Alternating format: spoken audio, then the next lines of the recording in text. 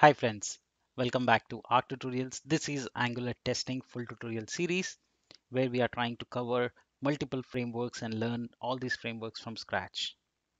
Today is the first part of learning Jasmine where we will we'll learn how to write tests in Jasmine. This is assuming that we don't know anything. We'll learn from scratch with an empty mind. All right, this is part 7 of the Angular testing series. I have also covered other Angular series in the channel like Angular 9 full tutorial series, Angular CRUD series, and Angular testing series, the current one. If you really want to learn and master Angular, these are the playlists that you should check out. The links are in the description box below. To work with any Angular testing project, you'll need a sample project. If you have one, you can use that. If you don't have it, I have covered and built a product called feature module in as part of Angular CRUD tutorial series. Make sure you download it and refer to episode number 1 of this series, where I have taught you how to learn how to set up and run this sample project in your local. The GitHub link is also in the description box below. Make sure you take it and run it in your local.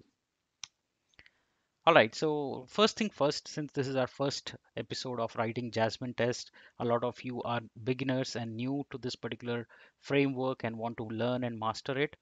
I will tell you that let's focus on basics first. Okay, do not hurry up into learning the complex ones right away. It will seem complicated. You will be intimidated. Don't do that. Stay with me. I will cover each and every aspect phase by phase, step by step for you. Right? Let's learn how to write basic test today and we'll keep incrementing it, we'll keep growing it. Right? That's the only way to learn it. Otherwise, if you refer to any other thing, they will jump you right into complex and you end up losing interest. Let's not do that. So let's learn some basic concepts in Jasmine first, right? Before we write test, before we start coding, there are some basic things that you should be aware of, right? So you will come across words like describe, specs, expect, and matcher. These are the four important concepts in Jasmine framework, right? So what is describe? Describe means it's a test suite which begins with a call to the global Jasmine function, describe, with two parameters, a string and a function, right? So think of it this way. Let me make some notes for you, right? So Jasmine framework, right? Obviously, we know that Jasmine is a free and open source BDD framework, right? Which is nothing but behavior driven development framework, right?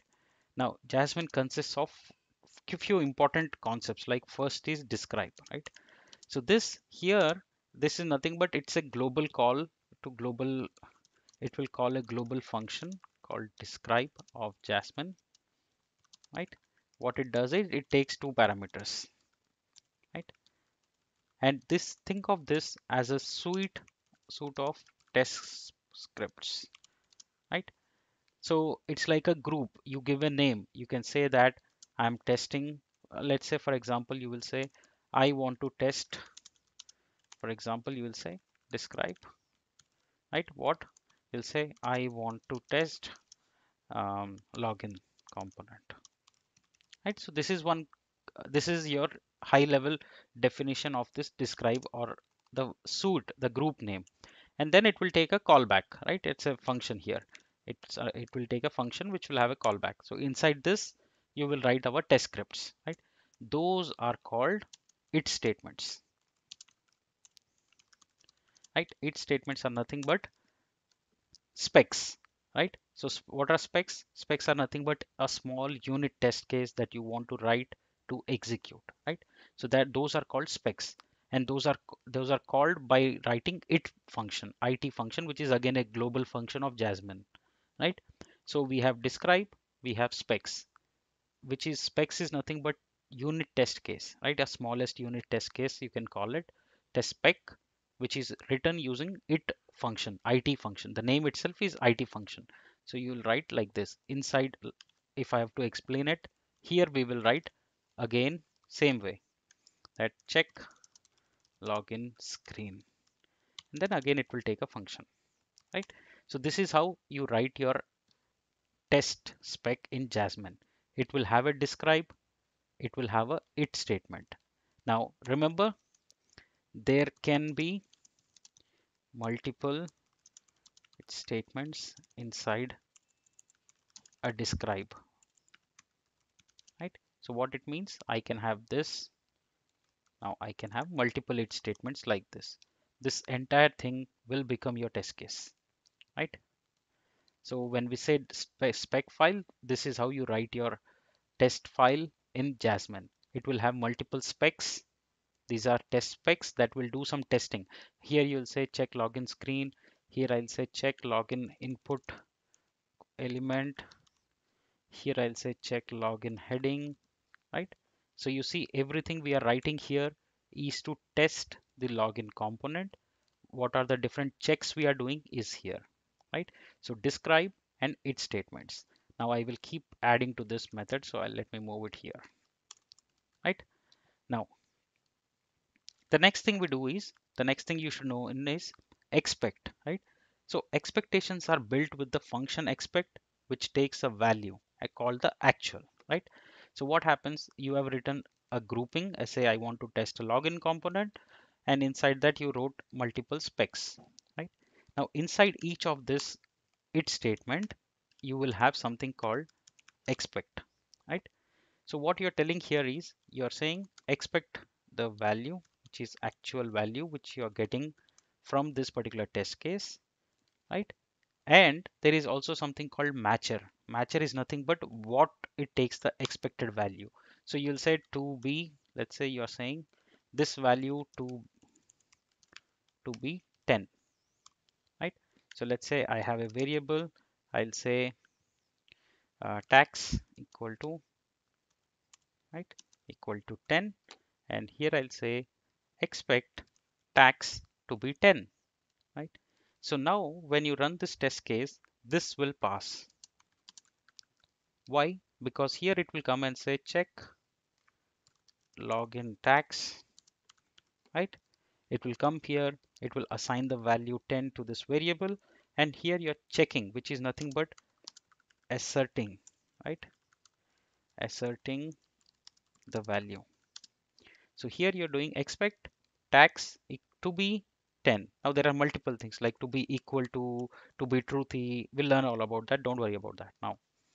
So when you run this, it would give you pass. But if I say some calculations happened and this value came to be 15, so now this test case has failed, right?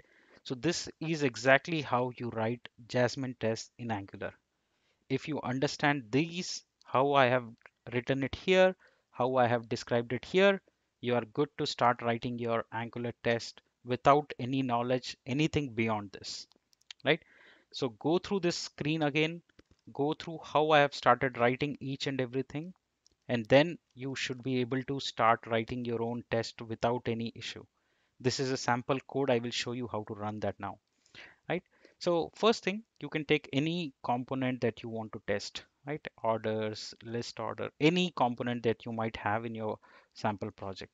Open spec file, right? Comment off everything, comment off every single thing, right?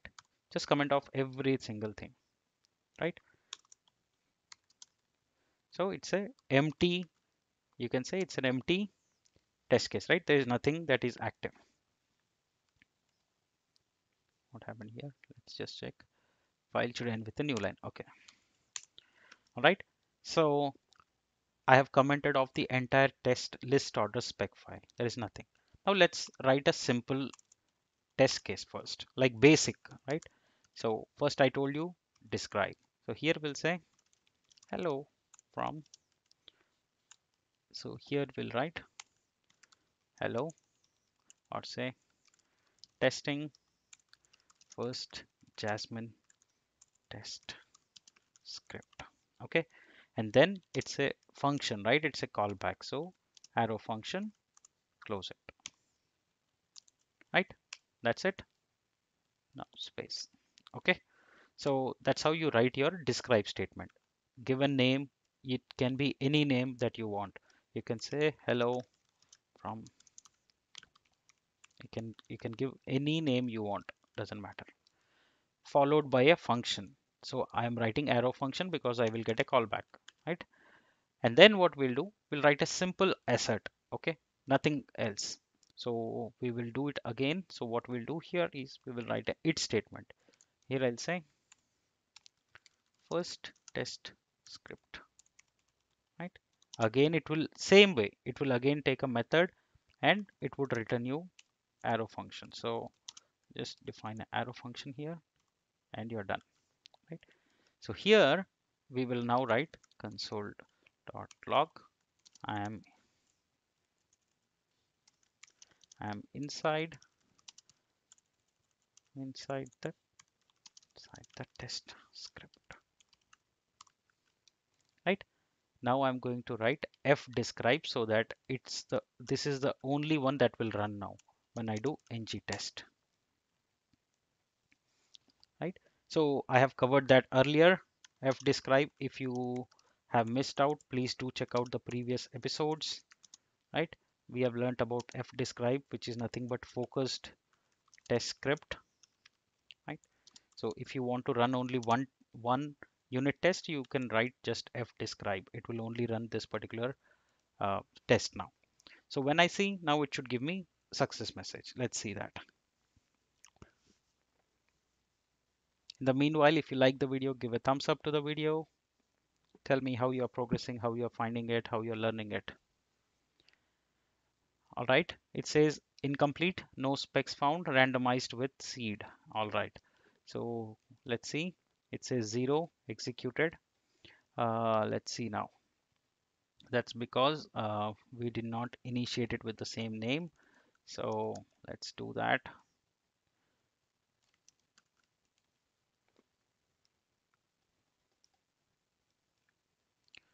Okay, so here I have something that I added for testing purpose. I'm going to delete them. I don't need them anymore. So this I was trying with new stuff for you guys. All right, let's see what it says. Okay, the list here. Okay, so it says somewhere it's missing. Cannot find module in highlight spec. Where is it? Highlight. Okay, I deleted that also.